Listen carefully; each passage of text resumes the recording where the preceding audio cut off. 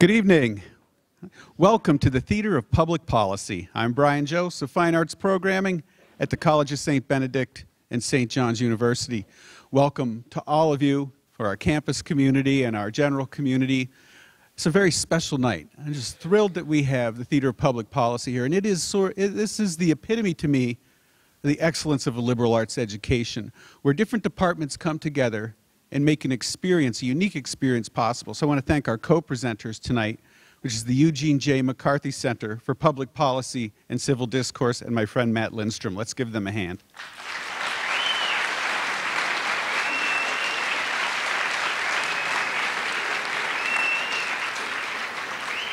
Without their excellent support, this would never have happened. I also want to thank the Minnesota State Arts Board. Through the Cultural Arts and Heritage Fund, that's the legacy amendment we all pay into. They support all the work we do at Fine Arts Programming, and tonight's event is no exception. There's an intermission tonight, but after the show, I want to let you know there is a reception out in the lobby, which you are all invited to, of course. The McCarthy Center has kindly put on, and you'll have a chance to talk with our guests and with the Theater of Public Policy out there. I hope you'll join us for that. Our two special guests, you all know, Drs. Baenninger and Hemesath. I'd like to tell you a little bit about them. Dr. Baenninger is completing her 10th year as president of the College of Saint Benedict. She hails from Philadelphia, where she received her doctorate degree in cognitive and behavioral developmental and cognitive psychology from Temple University, where she also earned her bachelor's degree. And you know, this is our great loss. Dr. Baenninger will be moving on to Drew University as its next president in July in Madison, New Jersey.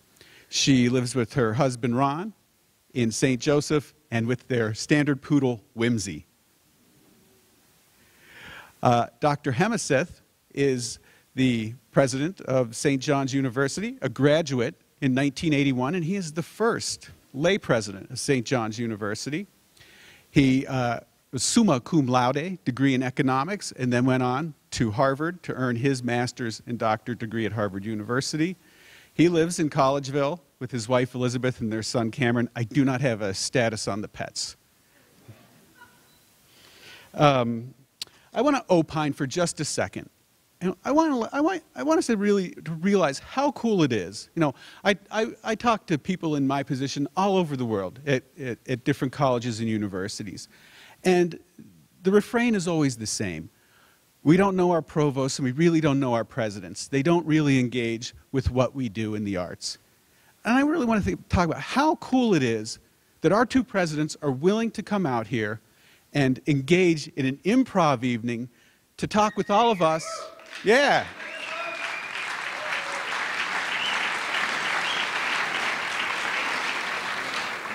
That is nothing short of special, and I feel very blessed that they are willing to do this. It is really great. The Theater of Public Policy, who's here with us tonight, a unique idea. They take improv theater and combine it with big issues, with tackling big, possibly controversial issues, and using improv as a way to get to civil discourse. So, of course, with the McCarthy Center, Matt brought them to my attention. I thought, you know, this is a perfect way to highlight that melding of all the things we want to do on campus and connecting it to the arts. And I want you to know that the Theater of Public Policy has been very gracious. Perhaps you've had some engagement with them. They've been here for a couple of days. They've been in classes. They've been with the debate team. They've worked with the faculty and the staff. And to me, that's the holy grail, when we can bring the artists off the stage and into your experiences. Well, without further ado, I'd like to please bring to the stage Drs. Baenninger and Hemesath.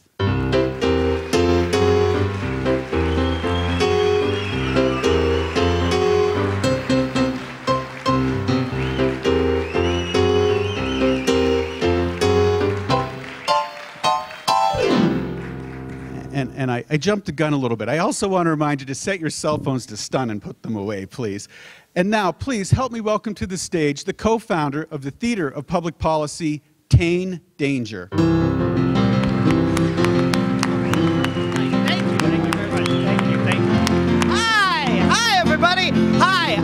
This is so cool. This is very exciting. Thank you all so much for coming out. This is very exciting. We're so excited to be here. My name's Tane Danger. I'm the co-founder of the Theater of Public Policy, and I'm your host for this evening. So, as Brian mentioned, what we like to do is talk to some really smart people about some big ideas and issues, and you guys can decide which one. And we like to talk to them, and then we have this team of amazing improvisers who takes everything that we talk about and brings it to life through completely unscripted improv theater. So everything they do is entirely based on whatever it is we talk about. So we'll see how that turns out. So without further ado, please help me in welcoming to the stage, one by one here, the cast of the Theater of Public Policy: Carmen O'Halloran, Jim Robinson, Logan Martin, Joshua Will, Brandon Boat.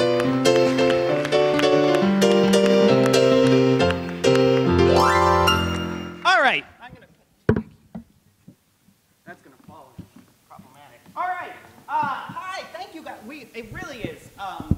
We are really honored that you guys took time to talk to us. Thank you so much. This is not, we have performed and been part of a lot of college campus communities, and we have never really had the welcome that we have had here. You know, this whole Benedictine hospitality is serious business.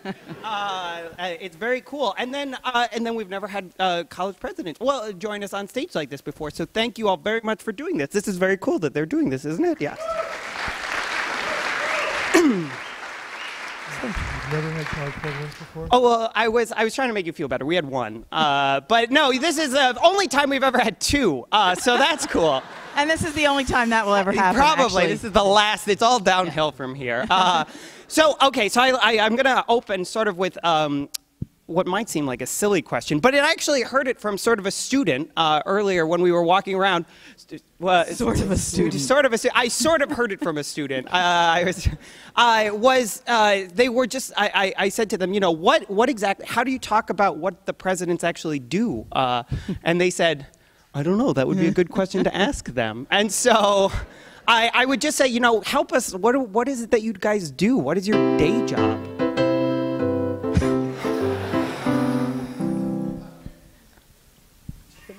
I'm waiting to hear this. The advancement people will hate this. I've been told by Kim Oates to never use this line, but people say that what presidents do is they live in a big house and beg for money. But MaryAnn's got a bigger house, so maybe she should comment.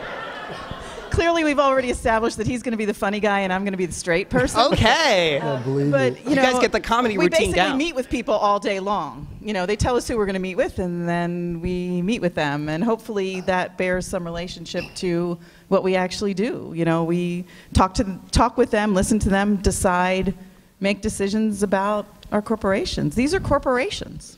Yeah, well, we'll say more about that. So you all meet with folks throughout the day, and it was very exciting. I don't know if this was on purpose, but yesterday we were here, and yesterday was the day, in financial terms, metaphorically, that money from tuition would run out, and so the rest of the money for the year, in theory, would come from people donating and giving and events and things like that. And so I guess my question here is, what is the pitch, right? Like, what do you go to folks? Is it just a tin cup that you guys take and you jingle, or? So no, I mean, it's called Tomorrow Made Possible, and what it means is it's to help students understand that, yes, your families are paying a huge amount of money and you have loans, but there are other people that are making this possible, and that started yesterday. So, you know, if you look at our whole budget, then all of the money that we spend from today on till the end of the year is made possible by donations. If we were running just on tuition, not just on tuition, but if tuition were our only source of income, and if our... Then classes would be over now. That's it. And they're all like, right, okay, go home, let's go everybody. for that, right? That's right. So commencement's this weekend. But it's out of your own pocket. So, so when you go then to these folks, what is it how do you pitch St. John, St. Ben's? What's the line? Why so, I'm just asking you to sort of do your job, but for us, and be hilarious. Go. That's yours. Well, there are sort of two different groups we talk to. The main people we talk to are alumni and alumnae. And I think for them, the pitch is a pretty simple one. You benefited from this incredible education 10 years ago, 30 years ago, 50 years ago. It's given you the chance to have a great life, to make contributions to your community. And you were able to do that because when you were a student, there were people who were helping support your education. Partly your families, of course, that's the biggest share of tuition, but the monastic community at both St. John's and St. Ben's provided support for these alums decades ago, and so what you're saying to them is, if you want to make this kind of education possible for the current generation of students, we need you to step up and help us with this. And St. Ben's is celebrating 100 years, so we've been thinking a lot about what that means, that we've been around for 100 years. And so what we've been saying to donors is that the world needs more Bennies. And we're not saying we need more women at St. Ben's because we think we're the right size, but we're saying, what the women and the men who graduate from St. John's, the women of St. Ben's and the men of St. John's, they're of extreme worth to the world. And that if you commit to these two institutions, then you're actually changing the world. And that sounds lofty, but we think it's true.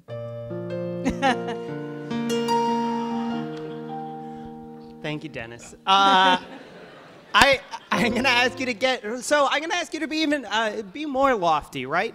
We have a lot of students here, and I'm curious because I think this comes up for folks a lot, especially when they're looking back. I have looked back at my own, and you sort of wonder, oh, why did I go to this school versus another school or whatnot? And either you look at that, hopefully you look at that to some degree beforehand, but then even afterwards you think, why was my education maybe better or worse than somewhere else? And why is St. John, St. Ben's special, I guess is the question. Why is it, I'm going to ask, I was trying to be polite and be like, why is it better? That's kind of rude, but you would probably think it's better than most places. It'd be weird if you didn't. Did you say that you were a Gusty, actually? I wasn't going to bring that up. What are you trying to get me tarred and feathered here? You're not a Tommy, so that's something.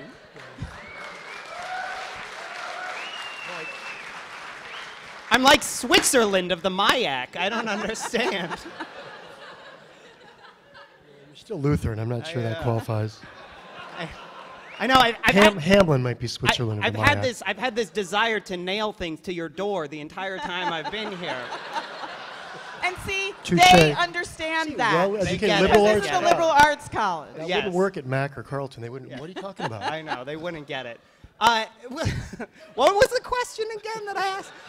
It was what's special or what's different about St. John, St. Ben? Well, one thing is that we're Benedictine institutions, and that's a way that we relate to each other, which you said you recognized when you came here. So we have values that transcend faith, even though they're rooted in a Christian tradition, but they transcend faith, and they help us agree about how we're going to, be with each other. And Bennies and Johnnies will say that's with them for their entire life. And it's with people like me. I wasn't a Benny. I am now because I have an honorary degree, but I didn't go to St. Ben's. But this will be with me for the rest of my life. And that, to me, is probably the thing that distinguishes us the very most. Well, and you're being a little too polite. We're rooted in a Christian tradition. No, we're rooted in a Catholic tradition, the one true church. No offense to the Lutherans. just to be straight up about that. You went there, huh? So that's for my monastic friends out there. I just feel like you've got this chip on your shoulder for being the first non-monastic president that you're required to say that. You know what they say about being more Catholic than the Pope. Catholics are Christians. More Benedictine than the abbot. Okay, fair.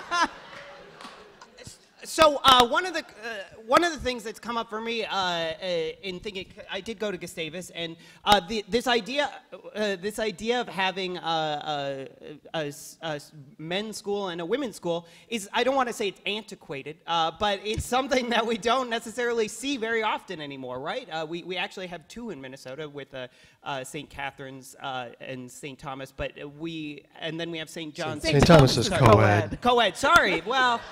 It's just St. Catherine's, so, but so why, I mean, it's just a question, if somebody, why? And everyone, it's obviously a co-ed crowd here, and everyone takes classes at both places, so why is it still two schools? It is. Go for it, Michael. Are you on my board of trustees? I Can get I that be? question. How much can you give? We'll talk. Well, all right, so why are we two schools? I mean, we actually, that question comes up surprisingly often.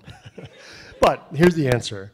You know, we get the best of both worlds because we have this great coeducational academic experience. The academic piece is all one. We have a single provost and classes and majors, all that's co-ed, identical across genders. But we also have programming that's for women at St. Ben's, for men at St. John's. The separate campuses have created kind of community that is important. At a certain point in the evening, the women are supposed to go back to St. Ben's. And I know nothing about whether that's actually true, and I don't want to know. But the men stay at St. John's. Was that true when you were here?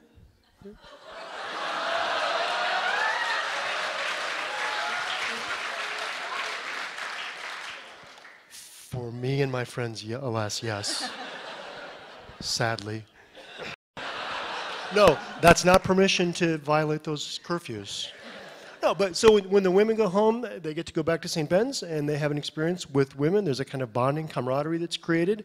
The same thing happens in the dorms for the men. They're all together and there's a certain kind of community that's created there. And that's not true at other places. You walk down the hall, you can't run down the hall naked at Gustavus because there are a bunch of women. Yep. Well, that would just be too much information, I think. That's not what they need to know. And the residence halls smell differently, I understand. Why are we getting so personal? This is very... No, I think she's talking I about the didn't mean residence to say halls. this. Oh, okay, I meant thank than you. each other, She's yeah. taking a slap at the Johnnies. No, I didn't say which smelled better. No, I think we know.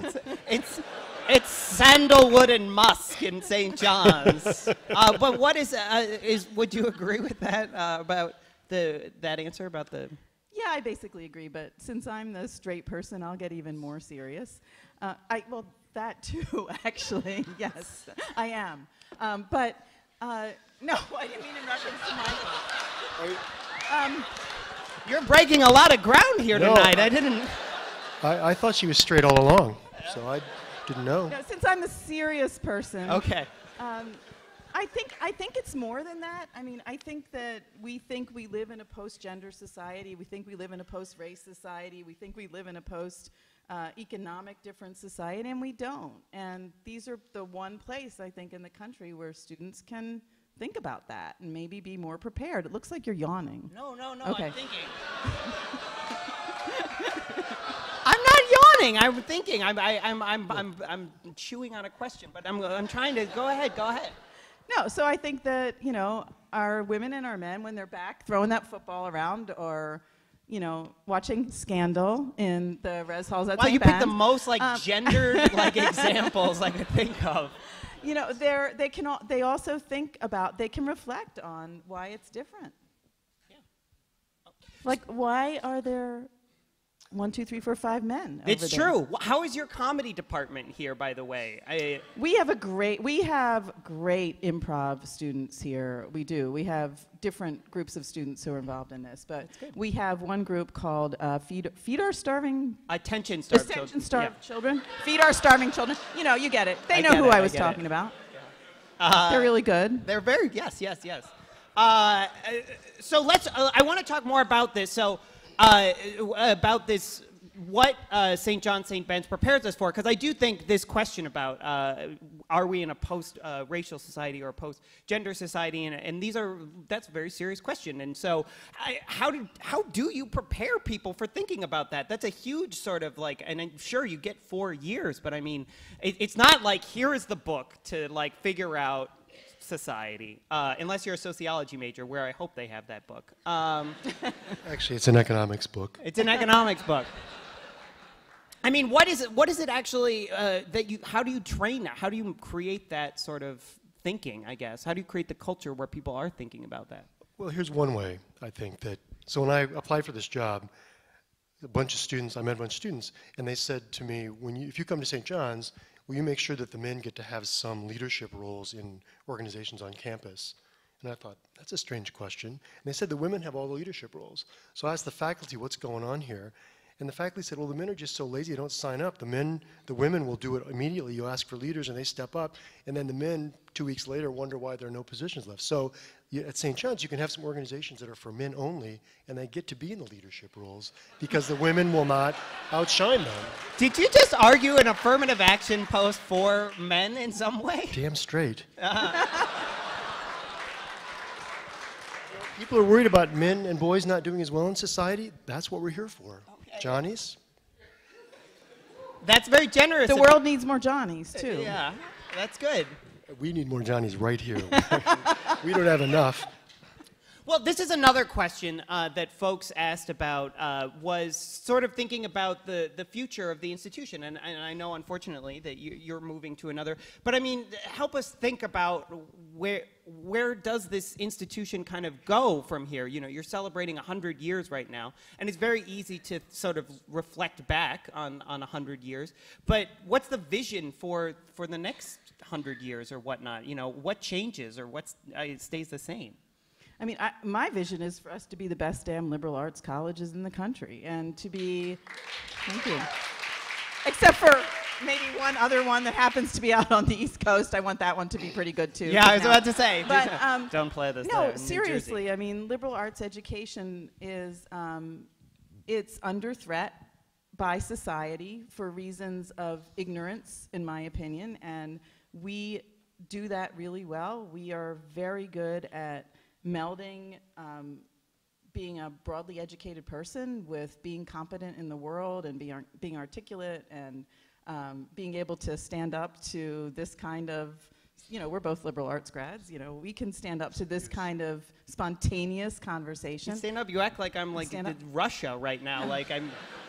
This is not like your average, it's like being on Stephen Colbert or something like that. Thank you, that's very generous, that's overly generous, but thank you. You're good.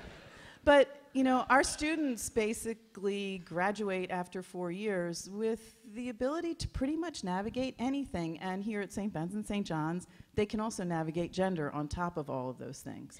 So we're unique, and we want to preserve that. And we want to do whatever we can to keep providing what we provide. I want to, go ahead. Were you asking about whether we would ever become a single institution? Was that what you were hinting at? I was Be not. co-ed? Well, now I am. No, the problem with that is if we did that, there would only be one president. And that would be a very bad policy. Well, I was. I mean, look at what you're getting here. You brought it up. Why do we need both of you right now?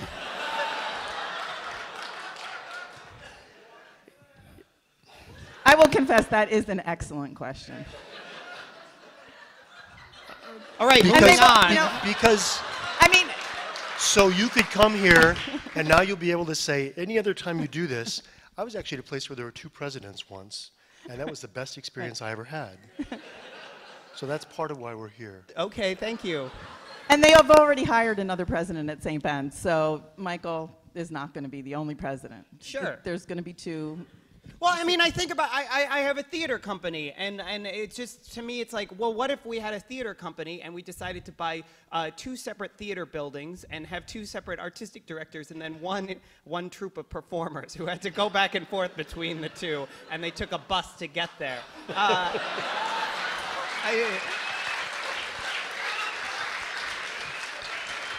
Do you know any other liberal arts college that has 7 performing arts venues? I don't know. I very rarely count my performance venues at liberal arts. It wasn't in the MIAC magazine this month. I mean, it is a serious. I mean, I'm sure it's a question that you all get very. I mean, it's an opportunity, I would think, to say what is it that having 2 folks leading these 2 different institutions that obviously are so close together. How does it work? What is your relationship actually like? You don't have to look at each other when you do it. I'm waiting for Michael to explain. It is very special.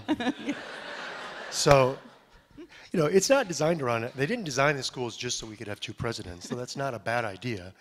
It comes from this single gender piece at the 2 schools, and then it just so happens that she can talk to the female alumnae from St. Ben's, and I can talk to the guys from St. John's. Although, not to contradict you, but St. Ben's has had a male president. Didn't work out that well, though, did it? Actually, no, he was great. Seriously, he was great. I'm kidding. How many women just presidents as well as have you you guys had? Well, come on, we got the late thing started just now, so give us a little time here. So, Is it a benefit to have, do you bring different things to the institution? As you can tell, we're remarkably the same, right? I'm trying to help you make the case for your jobs right now. Help me out here. Well, no, okay, I will say one thing. It's always true, or it has always been true, that the presidents of St. Ben's and St. John's didn't start their jobs at the same time. So when I came to St. Ben's, there was a very long-serving president of St. John's, and he knew the ropes, and there was there's a steady hand on the tiller in that regard. And institutions don't have that luxury. And I don't know if Michael felt that way about me, but I was the long-serving president when Michael arrived. So there's a continuity that gets preserved even when there's change. And that's not true at Gustavus, who's getting a new president this year. They don't have an old president longer serving president to be there and sort of show them the ropes or be able to maintain continuity. Sure. Before we turn it over to the improvisers, I did want to get to one other thing you all started to talk about, was the value of a liberal arts education, right? Our entire cast were liberal arts trained, right? I'm correct in that, yeah? And yes, and so we're biased towards it, but I feel often, right, it gets knocked and it gets a hard time here and there. And I'm originally, I'm really going to make the audience mad. I'm originally from Florida, and thank you. And in Florida, we're a global institution. There you go. We appreciate that. Our governor, the governor of Florida, proposed a couple years ago, right, this idea, the state should only subsidize degrees that have practical value, so, economics or STEM-related things. And if you want to study sociology or anthropology, then you can go do that on your own dime. And obviously, liberal arts folks were up in arms and very upset, but then, I agreed with them, but I was like, I don't know if we always tell our story very well of why liberal arts is as valuable as it Well, should. first of all, liberal arts grads earn more over their lifetime than grads of other institutions, and that's demonstrable. There's data that show it. And I don't believe I'm going to say this in front of a large room, but St. John's University is the institution, Benny's do pretty well too, but St. John's University is the institution in Minnesota where the grads earn the most. That's not our metric. That's not how we judge the success of our education, but it certainly flies in the face of the notion that liberal arts graduates can't have an economically secure life. The data show that it's just not true. And why are they important, though, to society? They end up serving in leadership roles because they've got a flexibility and a ability over the course of a career to adjust to new and changing opportunities. They don't have a job when they first graduate that they stay in for 20, 30, 40 years. They do a whole range of things. So that kind of flexibility is important for society as the economic environment changes over the course of a lifetime. Improv may disappear a year or two from now, and what? You might. Do you know something that I don't know? Sure. Well, I studied economics, so I might. No offense. He was a very good communications major at Gustavus. So there's that kind of flexibility. And I'm not starving to death. No, but you still get that check from your parents. I think that's a little bit unnecessary. I wish. So anyway, you were saying. And then there's another piece to the liberal arts. I think just there's a benefit. The economic piece matters a lot. I'm an economist, of course. I care about how our students do when they graduate. And MaryAnn is very generous to note that St. John's has the highest rate of return on its an undergraduate education, though it's tainted by gender complications, which And tainted by right the now. survey, which isn't really good, but still. Okay. Now you've undercut that nice compliment you gave us, but that's okay. But I even, hear you. even if the survey's bad, it's equally bad for all institutions. So It's relatively true. speaking, I think we have it's some true. crappy data that proves you're great. I don't think a communications major should be commenting about data at all, frankly. But let's forget the economic argument. There's a benefit here, and this is, you all are living this out, of having a broad-based education so that you can enjoy and appreciate a wide range of things in life. Others can do that as well, but certainly if the education works well at a liberal arts institution, you have an appreciation for literature, philosophy, theology, the STEM areas that you wouldn't necessarily have if you had a more narrowly focused education, which happens at a lot of places that are a little more vocationally focused. Well, on that note, please, a big round of applause for our guests here, your presidents. Very good, very good. So yes, please, by all means, thank you. Yes, thank you. So we're going to bring them back in the second half of the show, and they're going to answer all of your questions. So we're going to open it up to you all. But before we do that, let's turn it over to the cast of the Theater of Public Policy. So, as I said at the top, everything they do is entirely made up and based on whatever we just talked about. So, without further ado, please, a big round of applause for the Theater of Public Policy.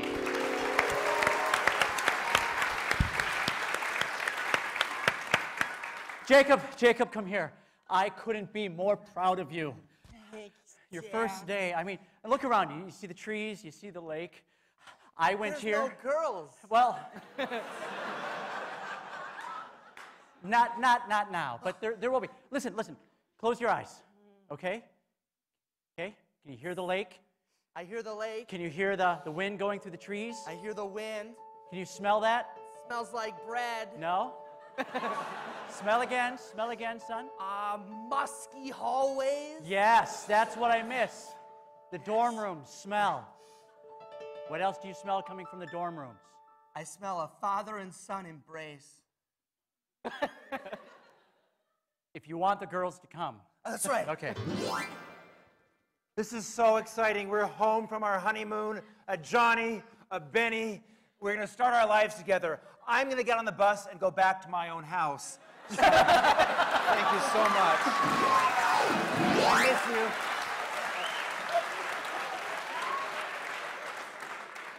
Sir, I need some guidance counseling. I'm having a real Well, problem then please right now. take a seat, or I'll take a seat. You keep pacing. Okay, so tomorrow made possible started yesterday. That's true. Okay. I really don't know what today means. We're in the gap right now. Okay. Tomorrow is still possible. But tomorrow started yesterday, so that means that's today. You're not a liberal arts major, are you? I want you to think about cosmology. That's the Where did you didn't go to St. John's? No, I'm sorry. Listen. What is going on? I went out with the St. Thomas girl for 6 months. I'm confused. I can't think of anything but like cars and jeggings and. Time is a construct, a social construct. Everything is a social construct. Everything. Everything you know is relative or not. So the girl that I was seeing, I'm related to. Let's hope not. So, you think you can be a college president, huh? Yes. I'll be the best college president ever. My standard poodle will lead me. Well, Mabs, you think you can live in a big house? Yes. You think you can ask for money? I'll beg. All right. I'll beg strongly, though. Let's see what you got. Interview started. Alumni, come here. Started a Fortune 500 company.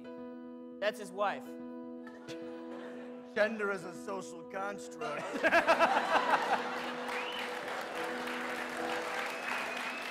I like these guys. Make your pitch. We need funding. Tuition stopped today. We have 7 performing arts venues. 6 too many. No!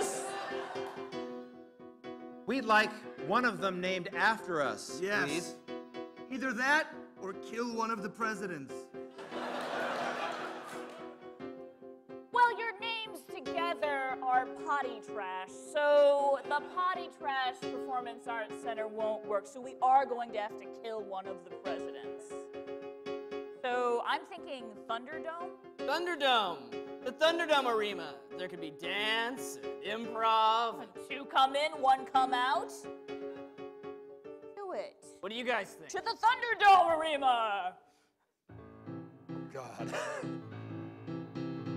Listen, I'm a Johnny, and I'm kind of used to having the women take charge. So have at it, okay? spank me or something, please. Jenny?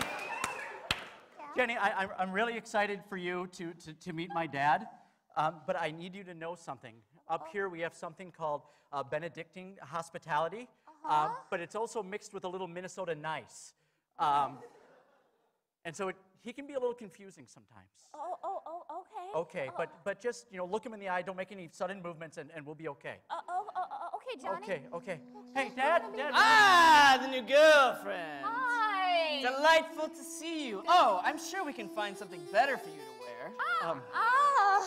But Dad, this is Jenny. This is who I told you about. Yes, the girlfriend. Yes, she's actually a theater major, but she's minoring in music composition. I am.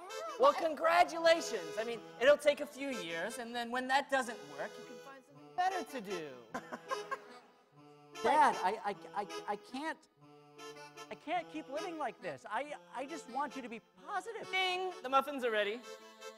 Well, I like muffins. I mean, I don't know. This could work out, Johnny. He's only one for the best.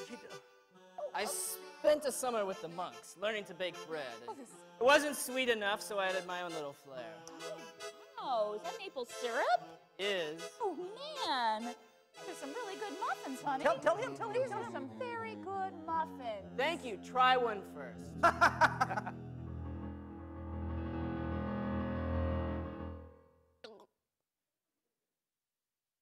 They're great. Tell him what you think, Jenny. They taste like chalk. All right, Jenny, be honest. That's my son. And if you're going to live across campus from him, well, I need to know a few things. All right, sir. He's weak. He's a follower. He always has been. Can you lead him? I can lead him.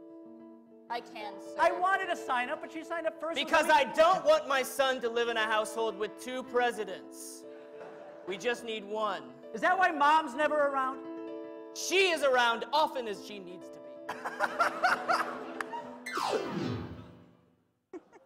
be. We're out after curfew. Don't worry, I was at this thing and the president totally blew it. He said it's cool. It's cool. That is so great. Right.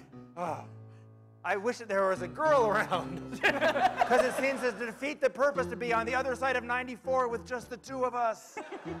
Well, let's put out our musk and see it. Yeah, I brought my T-shirt. We are men. A woman approaches. Don't leave me by myself. Wait, where's the post-gender handbook? No. It's the bar chart. It shows income equality judged against years of service over the top of hair length. It's an equation. I'm an English major. Tell me what it says. She's gonna be richer than you. Just talk to her. Oh. Hi. Hi. I like your Mongolian barbecue. Well, we're kind of looking for something a little non-monastic. I can be non-monastic. Yeah, we're gonna try. That's a double entendre. I took Spanish. No me digas. Sí. Gracias. De nada. Tú es mi amigo. Enough with me. Talk to her. Sí. Es mejor. Okay. No, not mejor. No. Okay. That is a double entendre that you Lo did not need to siento. make. Here we go. Maybe we should hang Entiendo, out. entiendo. Okay, well, It's listen. okay. Thanks.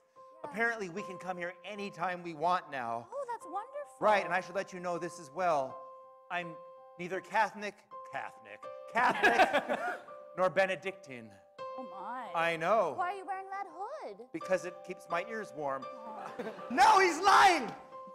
It's a yarmulke. Yeah, I'm Jewish. It's beautiful. Thank you. I'm very proud of that. I'm from Iran. I'm Muslim. Well, That presents a whole different problem. I know.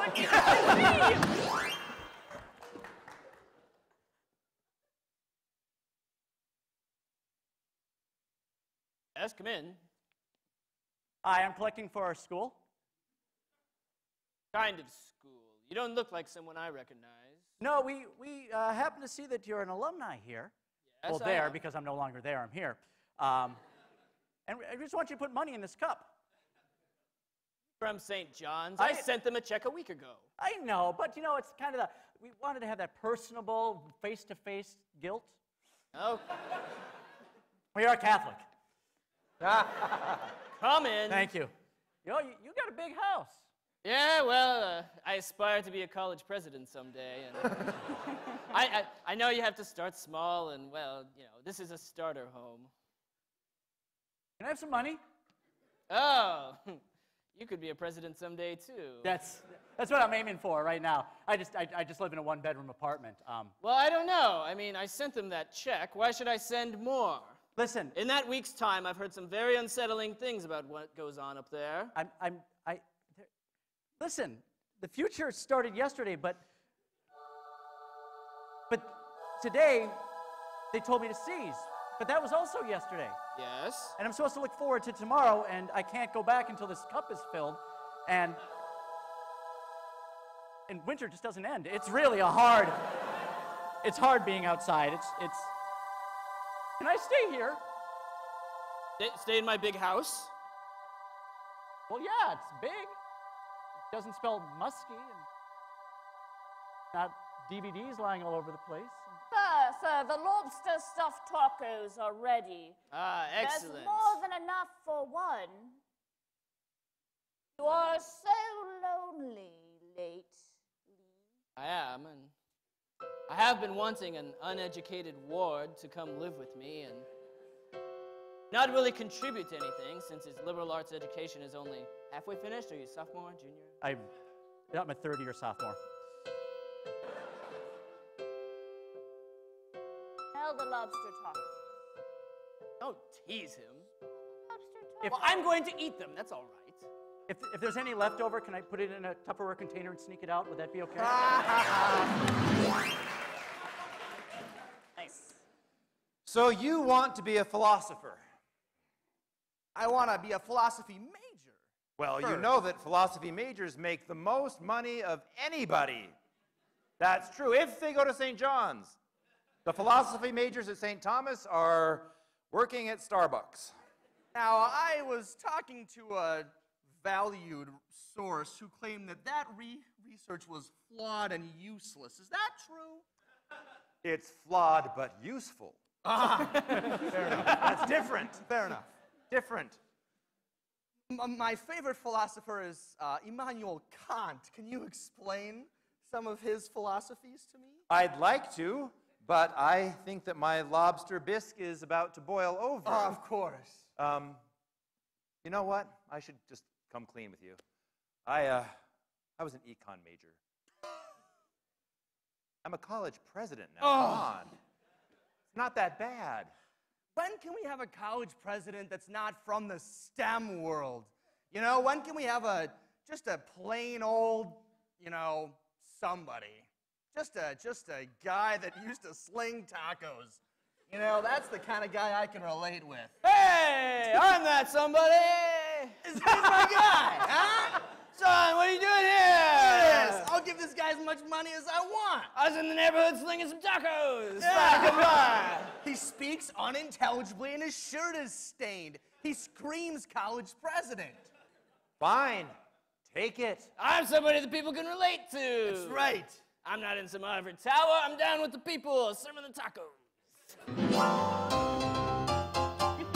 Hey, all right.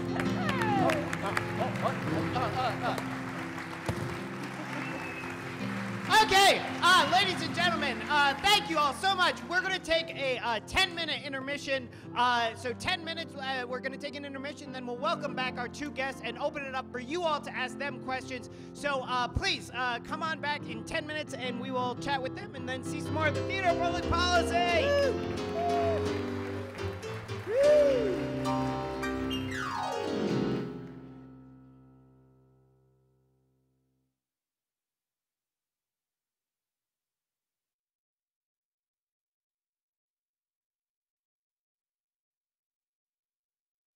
we're going to bring back on everyone, and we're going to open it up for you all. So quickly, help me in welcoming back to the stage the Theater of Public Policy cast.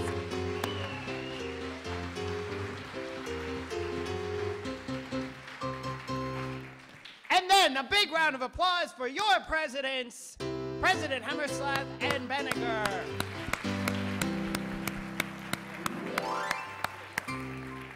Oh, here, I stole your microphone. Here you go. Sorry about that. So this is the part of the show. This is the part of the show where we're going to turn it over to you all to ask questions. And we have, as I'm told, microphones on we have audience question microphones on the side of the stage. But what we like to do with our show is actually give you a chance to practice. So what we would practice your questions. So if you would turn to the person next to you and ask them a question that you would like to ask of one of the two presidents or both of them, you'll have a chance to get a little rehearsal and maybe make a friend. All right, ready, set, go. I don't know. We were talking about that. If they do it. Yeah.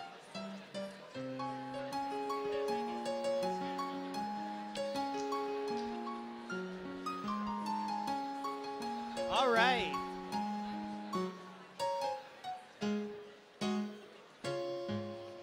Okay, so if you have a question, we'll just need you to come to one of the microphones on either side of the stage. So they are wide open, which has me worried. Please, anyone, just make your way on over to the microphone if you have a question for either of these folks or both of them, and be brave, because otherwise I'll ask a bunch more questions, and we all saw how that went. Yes. Okay, right there. And we can line some folks up, so you can line up, and if you want to go line up on that mic, that's great too. So yes, and then tell us who you are if you don't mind. Hi, I'm Katie. That's who I am. And hi. So earlier you said more Bennies are involved in leadership roles, but Johnnies make more. And I'm confused because I feel like those should be matching up. Oh, interesting. So can you sort of explain why it's not matching up? Why do the less involved Johnnies make more money? It's exactly why we're not a post-gendered society. You know, that doesn't have anything to do with St. Ben's and St. John's, although I don't, you know, I think St. John's men deserve to make a lot of money, so I'm not suggesting that they don't, and he does too, because then they get the donations. But it's not about us. It's about what society pays women. If society only pays, if the corporate America only pays women 77 cents on the dollar, then it doesn't really matter whether you're a Benny or a Johnny. In that terms, you're going to make less. And that's one of the things that's flawed about the survey, too, because a lot of women in this country are choosing not to work outside the home more than men choose not to work outside the home. And those salaries don't enter into the equation. They don't have a literal economic salary value in our country. So it has more to do with what's going on outside than what's going on inside. Yeah, isn't economics flawed? I mean, You know, spoken by a communications major, just saying. So I'd have to give my economist card back, and my dissertation, my Ph.D. would be taken away from me if I did not say that 77 cent statistic is completely bogus. I won't go into an economics lecture right now, I promise. But I have another hypothesis for what's going on. As you know, lots of Bennies marry Johnnies, and I think what happens is that the Johnnies who really haven't figured out how to kind of get their act together by the time they graduate, they marry a Benny. Benny helps get them straightened out. They go into the work world, they reach their full potential, and they make more money. And we benefit from that. Thank you very much, Bennies. 25% of Bennies marry Johnnies, which is about the same statistic as Gustavus. There's no difference in the percentage of Bennies and Johnnies that marry each other. Now, what is kind of weird is we are two different institutions, and the notion that 25% of them would marry each other across institutions is pretty bizarre. But of men and women that go to college together, we're pretty much the same as everyone else. And I'm not an economist, but you can argue around that 70 cents 77 cents issue in many different No, you directions. Yes, you can.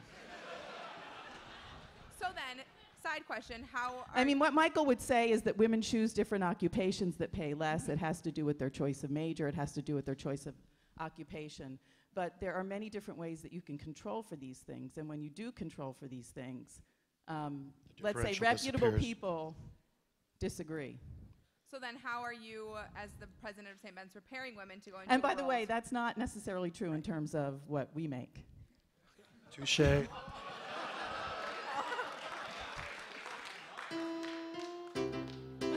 So the question, the follow-up question there was just, Follow-up question. what do you do then as presidents to try and address this, to try and address the societal question? That's a good question. Michael? I encourage Johnny's to marry Benny's. Well, that's one thing. See some happy couples out here where that's been true. There's some No. Johnnies I Did think be you living on marry the street Benny? without their spouse. Did you marry Benny? I didn't have that opportunity. I told you when I was here studying, I followed the curfew, which all of you should do as well. Don't listen to them. So no, I did not marry Benny, alas. President, are there things that... So to the extent that, some of what Michael says is true. It is true that women and men choose different occupations, and that accounts for some of the wage disparity in this country. But it's also true that within occupation, when men and women choose the same occupation and they have the same longevity, men on average make more. But one of the things we're trying to do, I think, at St. Ben's and St. John's is to have students pick what they are really best suited to do and what appeals to them most and what's their passion, and to try not to choose their occupations based on gender.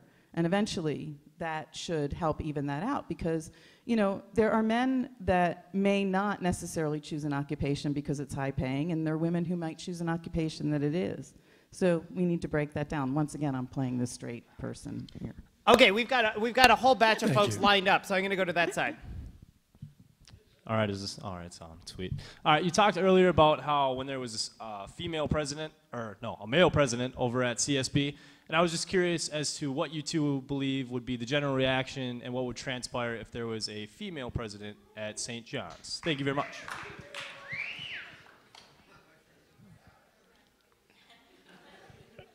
If it was MaryAnn, things would be so much better. We'd have so much more money. Johnny's would be happier. What can I say? It's not going to happen. I'd though, be 'cause working Drew on leadership stole her. opportunities for men, basically. Do you think that is it fair? Like, would there be? I mean, there was obviously it was a move that you are non-monastic. So would that? I don't know. Would there be a backlash to having a female president? Depends on how badly I screw things up in the next few years, I think. It's an interesting question because St. Thomas, as you know, has a new president who's in her first year, a woman named Julie Sullivan, very, very competent, good president. And some people thought that when St. Thomas hired her, they were just trying to one-up St. John's because they went from a priest to a layperson, but then they went beyond that and they hired a woman as well. So, But St. Thomas has women students. yeah, but still, it's They kind of do. a bold move. That's right. Did you know that? Yeah, they do. So- yeah, I just learned that. So I can't possibly speculate on what would happen if we had a woman at St. John's. I think my head would explode if that happened. All right, I'm going to go back to this side. Yes, my question is, what developments are you most proud of during your time here in your last 10 years, and what developments are you looking forward to in your tenure here? And if you could snap your fingers and make something change between the two campuses, what would that be?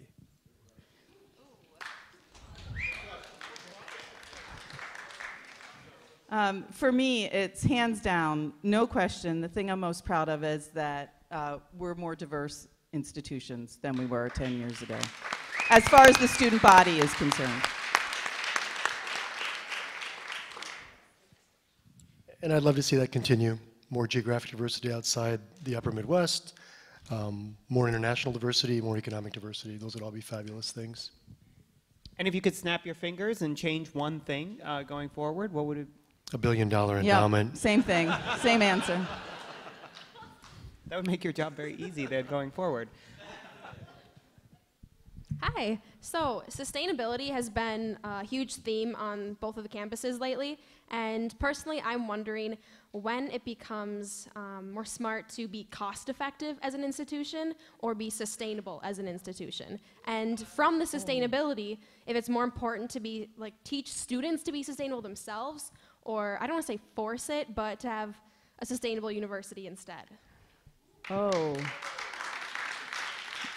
That's a false dichotomy, or let's say it should be a false dichotomy. Sometimes people make foolish decisions and it's more costly to be sustainable. But over time, what sustainability means is that your model, it works and that it can withstand the test of time. So economic sustainability means that you operate a cost-effective institution.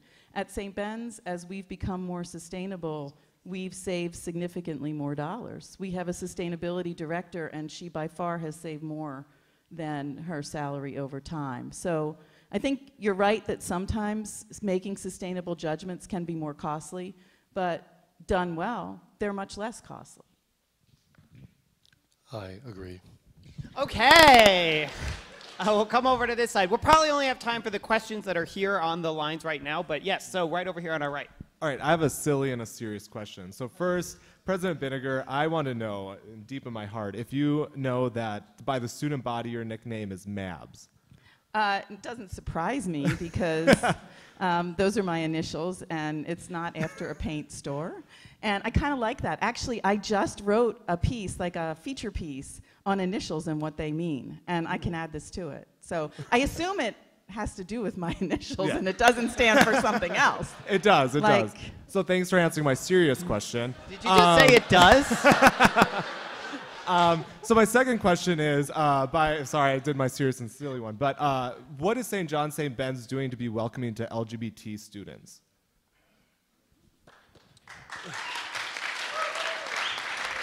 You forced her to answer first every time here, so you go ahead.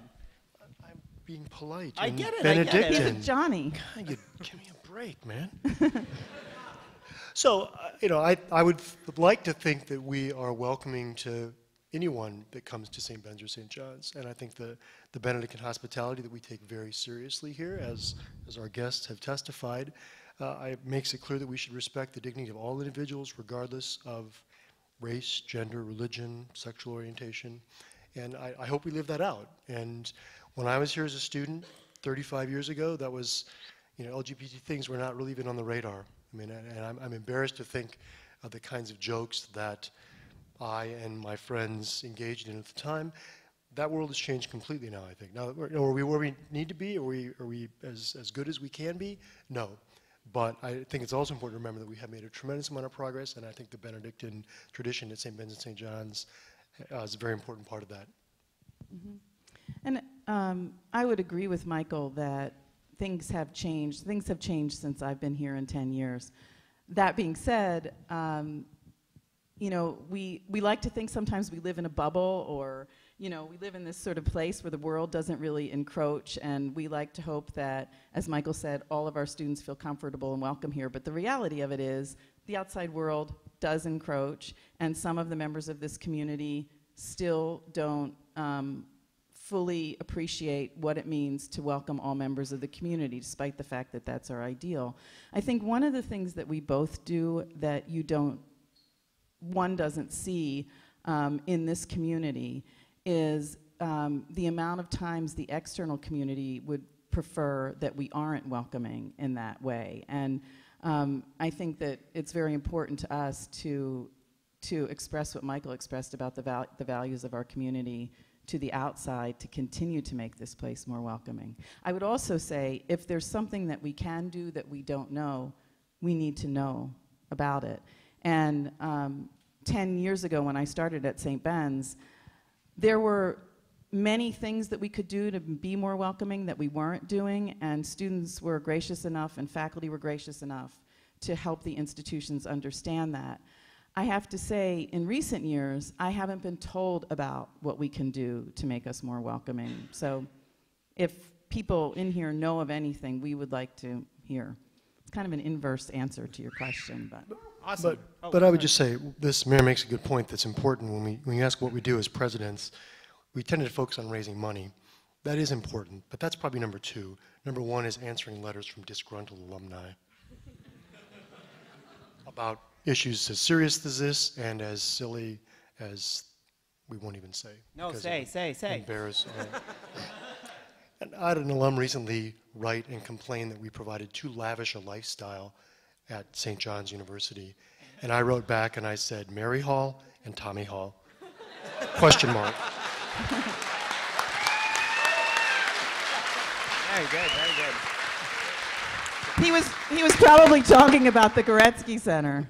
No, I think And you're right. And the fancy new Mongolian grill. Centennial, Centennial Commons. All right, this side. And I just want to point out, so in theory, this performance is supposed to be done at 9 o'clock, and I'm worried already that we're going to go over. So if we can keep these kind of as straightforward as possible. Hi, I'm a first-year student here at CSBSGU, and I've heard a lot of talk about the value of first-year seminar as a class. After all, it covers subjects such as English and public speaking that many incoming students have already covered in AP and PSEO classes. What can either of you say to attest to the value of FYS, given that we're required to take 2 semesters of it and that it's often non-transferable to other institutions? Oh, stop it. If you're liberal arts students, take it seriously. It's a good course. The notion that you've learned all you can about English and communication by the time you're a senior in high school, AP courses notwithstanding, you don't believe that, do you? You're not going to have all you know about economics or whatever your major is by the time you graduate. So the notion is we're helping you get stronger in those areas, and you're getting additional skills that you'll then take into other classes and into the workforce. That's why we think first-year seminars are a great experience. Should we move on? Or So the 5 faculty that teach it are clapping. Thank you. You know, I would agree with that. I would say, and I hope that you all don't really judge the value of college courses about whether they're transferable or not. That is not to diminish how much they cost, but there's so much about what you get at these places that isn't credit bearing. And so I hope that you can try to break down the barriers between what you're paying for that has credit versus what you're not paying for that doesn't have credit, because you're paying for all of it. And it should teach you so much more than those things, and I hope it does. And specifically, it teaches you how to take a topic of interest and apply all of those things to it. So I hope that in the end you find it to be a valuable experience. All right, this side. All right, so this question is directed more at President Baenninger, or Mabs as we call her, but President Hemesath. I learned this after 10 years. This is really great. President Hemesath, you're more than welcome to chime in, but as a woman who proudly identifies as strong-willed and opinionated and very vocal about my beliefs, how do you react when people refer to you as too assertive or bossy or, for lack of a better word, a bitch? How do you respond to that? You know, fortunately, no one has done that to my face. All kinds of things are happening tonight. Although, no, I mean, let me remove it from St. Ben's and St. John's for a minute. I taught for a long time, and I love to teach, and I had really great teaching evaluations. I think there's still some artifactual ones on ratemyprofessor.com, although I don't know if I still survive on there in my administrative afterlife. But, you know, on teaching evaluations, students can say what they want, and on the East Coast, they're a lot less polite than they are out here. And I have been called on teaching evaluations a bitch. I have been called on teaching evaluations a bimbo, and I'm having trouble like putting these two things exactly together. And I've been called on teaching evaluations a dyke. And the reason I was called that is because people don't know how to handle assertive women. And they make all kinds of implications that they think are derogatory that aren't necessarily derogatory. It's more about the person who uses that language than it is the person that they're using the language against. And so I would say, you know, if people call me that, sticks and stones, I'm really proud, and I hope that, I don't want the women at St. Ben's to emulate me as individuals, but I want to provide the space for them to be as bossy and loud and aggressive as they want, as long as there's something of substance behind it. And as much as people might reflect on my bossiness. By the way, there's a whole kind of movement started by Sheryl Sandberg at Google to stop people from calling women bossy. But as long as people also think there's something of substance behind it, you know, oh well, because what's really important is what's the character behind that you know, affects leadership. Okay, very good.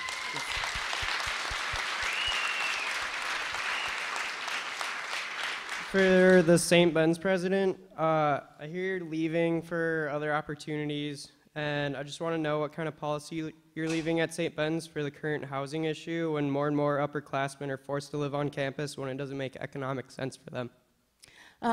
First of all, just to clarify your first point, I'm not leaving St. Ben's for other opportunities. I'm leaving St. Ben's to go back to the East Coast where my family is, and I'm not ready to stop my career. And why is that distinction important to me? Because St. Ben's and St. John's are very special places, and I wouldn't choose to leave them just to go somewhere else. But so I just wanted to clarify that. And the second half of your question was about the housing requirement.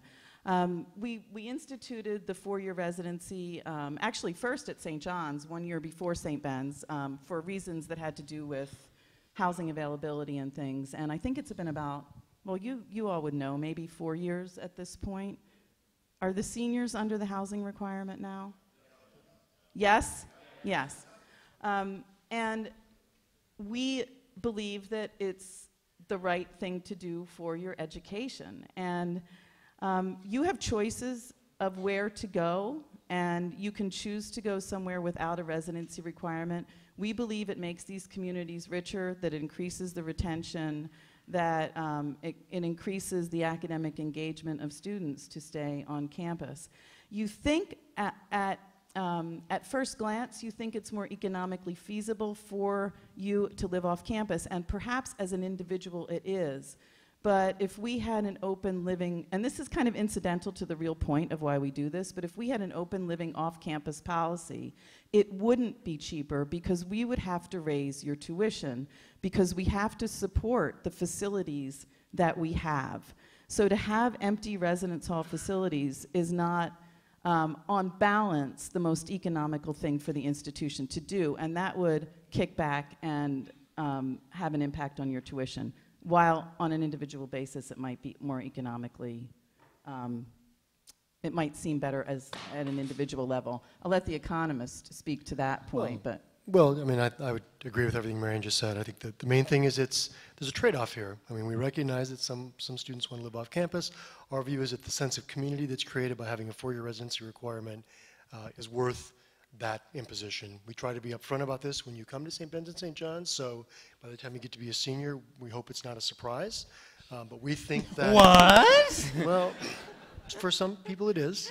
But we really think that sense of community is important, and it ties back into our Benedictine history. There's an economic piece to this, but that's absolutely secondary. It's all about community and what we think about the quality of life for students on campus. At St. Ben's, we get far more calls of complaints of students who want to live on campus and can't get into, because there's not enough space in the senior residence halls, than we do people who petition to get off campus and can't. So I'm not exactly sure how the actual data match up with individual people for whom this is a real issue as opposed to the community as a whole. Okay, so it is 9 o'clock, and we're supposed to be done, and I want to get back to the cast of the Theater of Public Policy. So could we do, we just going to go back to them. But you guys are going to be at our cookie reception, right? That's a thing here. Cookies? Is it the cookie reception? Somebody told me that's what it's called.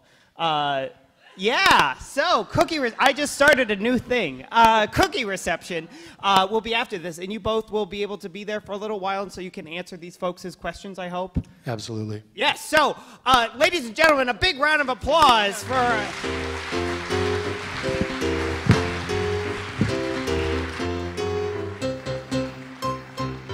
All right, yes, thank you. So, thank you, guys. So without further ado, we're going to turn it back over to the cast of the Theater of Public Policy. Please, big round of applause for them.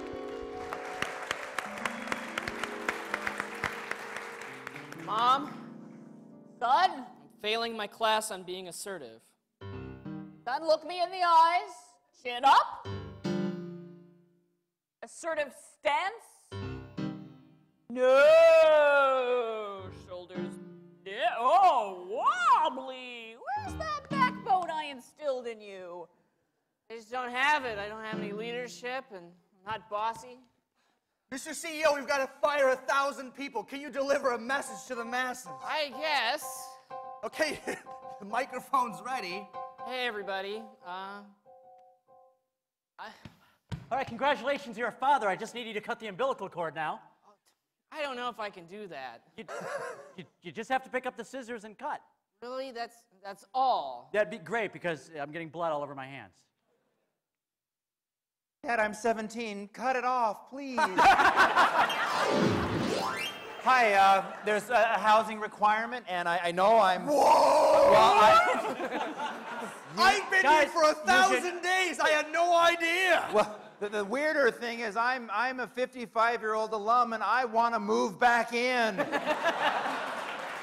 You go outside this bubble, and you have to pay for everything. Listen, it's okay. Hold on a second. Man, he's got like some Pink Floyd posters and this Jethro Tull shirt. He doesn't know. Okay, No, he's not. He's going to bust off all the ladies. I know, if they could come here, but they don't come here at night. No. All right. I don't know if you guys heard, but Christine McVie is joining Fleetwood Mac again. Okay, I heard... I heard words, but they didn't make a sentence for me. That's okay. Look, I'm willing to take the bottom bunk on the loft. We could trade him our dorm for his off-campus house. It has a kitchen. Yeah, but it had this thing with initials like a V and an S and an H, or VH. You stick things into it, and then it plays stuff back, kind of. I have these really great speakers. They're 8 feet tall. And they plug right into the record player. No woofer or tweeter. Do you have your own car? Well, I do have a car. It's a sedan. It seats 8.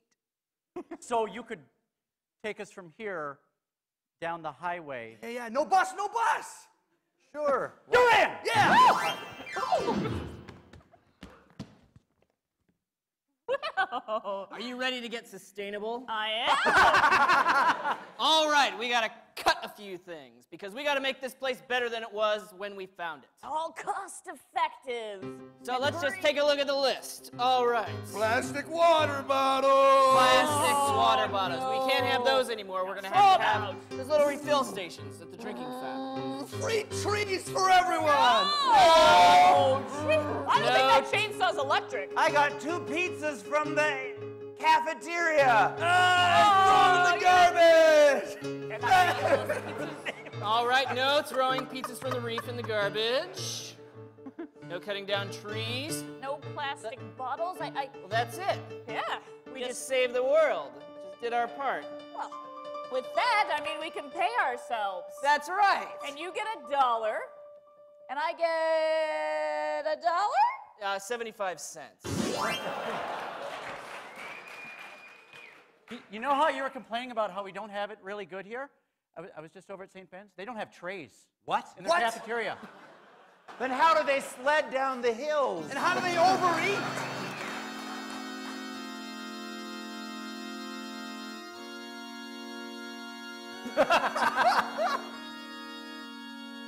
I should tell you, I'm not really a monk. I just wear this robe. I understand. Thank you. I'm not really a monk either. I'm just chilly. Good. You know, there's not a lot for monks to do outside of this school, as far as I know. Well, there's always tray sledding, which is French for very sledding. Oh. I took Spanish. Jack, I finished the plans for the monorail. It's gonna cost $1 billion. We just need to find one really rich contributor. I have $1 billion. I'm willing to contribute. Well, I can just snap my fingers. Well, get out your bucket. He's got $1 billion ready. Just write you a check. A lot of zeros. Certainly. Oh, an extra comma. There you are. I always miss those. All right. Now, would you like it called anything? Your name on the monorail? Yes. I would like it called Flaptastics, the train that goes okay. That's what my grandfather called his train when he played with them as a kid. And he said on his deathbed, son, you ever come into $1 billion and throw it away on a monorail? Name it after my train. And then he died. He died mid-sentence? Died mid-sentence. So there could have been more, but I don't know. Tre. Tre. I mean, it maybe meant French for very. I don't know. I'm a disgruntled alum. This place is too welcoming. Look at all these people. Yes, we're all so friendly, so welcoming.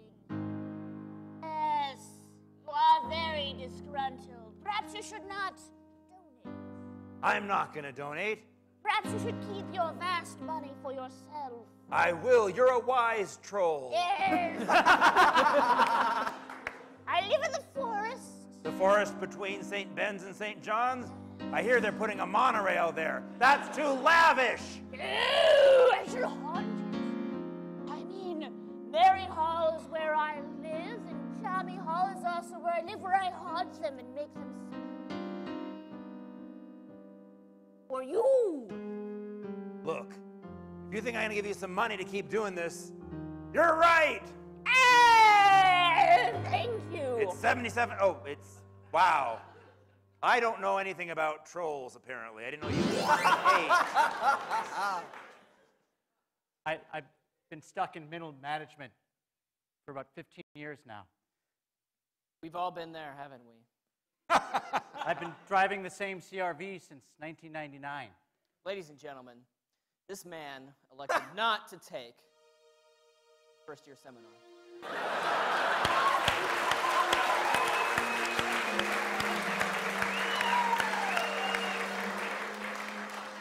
I wanted to speak gooder, but I didn't need to because I finished that back in that school thing I went to. He also didn't marry a Benny or a Johnny.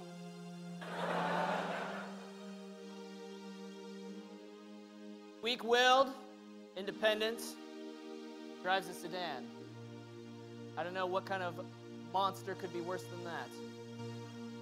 I'm from St. Thomas. You know, I'm so confused. I got my evaluation from my students. They called me a bimbo. Me too! God. I wore too many pastels this semester. I was wearing espadrilles, which are women's shoes in French. Sounds très bien. Yeah, well, yeah. I don't know what to do. I mean, Dr. Robinson, you need to lean in. I just read this book. It's delightful. It's by a lady from Facebook. Oh, I've heard of the Facebook. Yes. See, so what she's trying to do is outlaw the word bossy for us men. Well, I've hardly been bossy. I'm a bimbo. Perhaps you're taking it too much to heart. Perhaps you need to lean in more. And be bossier. Do the reverse Sandberg. Terrible. Your class is awful. You signed too much homework. well, you're mean. You don't have to turn in your paper. Oh, that's not what I meant to say. What would Sheryl Sandberg say? Turn it in and footnote it. On my desk, APA style. The comma goes inside between the name of the author and the date, and the period is after the parentheses. Want it? It's not that hard!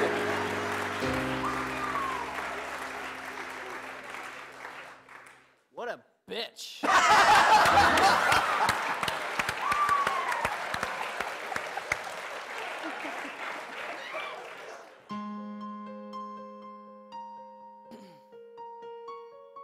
It's okay, college is hard for everybody. But you just gotta pick yourself up when it gets too complicated. You'll do it. You're having a tough time? Why don't you just lean in a bit? I can't do it. You can't. I can't do it anymore. What out of the four of us is going to marry a Benny? It won't be me. I'm LGBT. And I'm glad I'm here.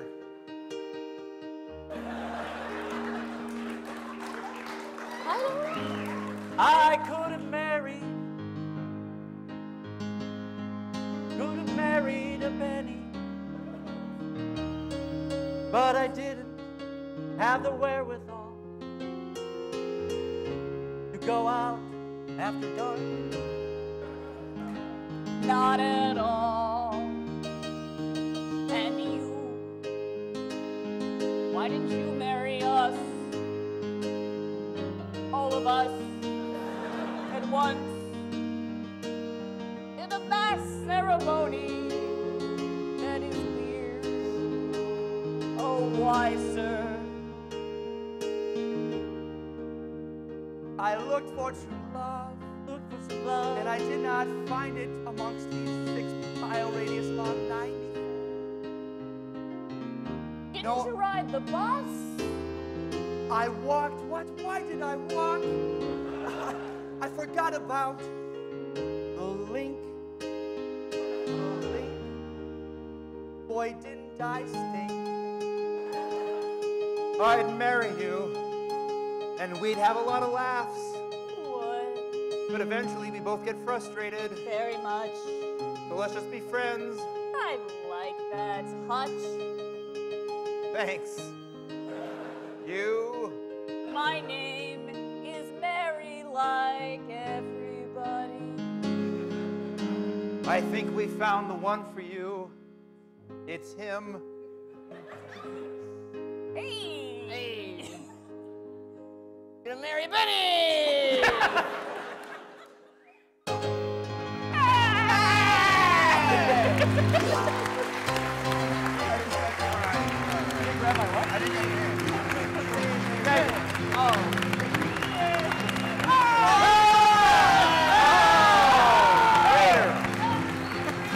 I have a white shirt on. Thank you all so much for coming out tonight. This has been fantastic. Can we do another huge round of applause for your president, Mark?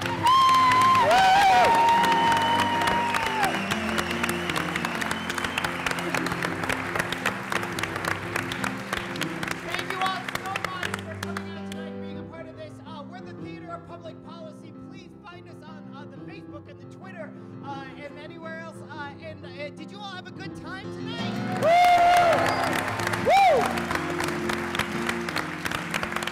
Oh, and I can't stop without saying thank you so much to the people who made this happen. A big round of applause for both the Fine Arts Programming and the Mark Hartley Center for Public Affairs for bringing us.